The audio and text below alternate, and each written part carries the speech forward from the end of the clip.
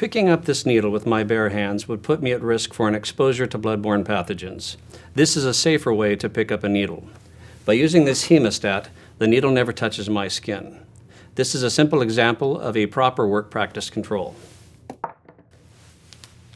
Work practices such as using hemostats instead of bare hands to pick up a dropped needle reduces risk of exposure. Other safe work practices include limiting the surfaces touched and practicing consistent hand hygiene. Engineering controls reduce employee exposure by either removing or isolating the hazard or isolating the worker from exposure.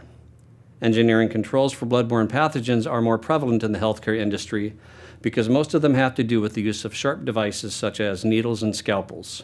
Self-sheathing needles, needleless systems, puncture-resistant disposal containers for contaminated sharp instruments, resuscitation bags, and ventilation devices are examples of engineering controls. In non-healthcare industries, the emphasis for protection is on proper work practices and personal protective equipment. It's important to note that this is the employer's responsibility to ensure that safe work practices are used by establishing written safety procedures and by providing proper training and supervision.